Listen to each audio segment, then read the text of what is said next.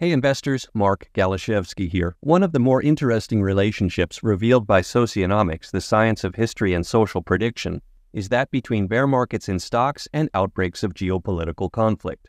Let me give you an example using the most significant global conflicts of the past few years.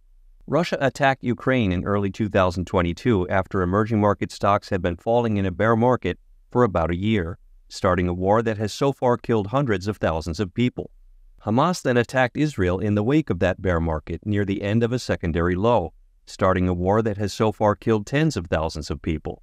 Months later, as emerging market stocks continued to rise, Israel then bombed Iran's embassy in Syria, killing 16 people and provoking an Iranian reprisal on Israel involving 300 drones.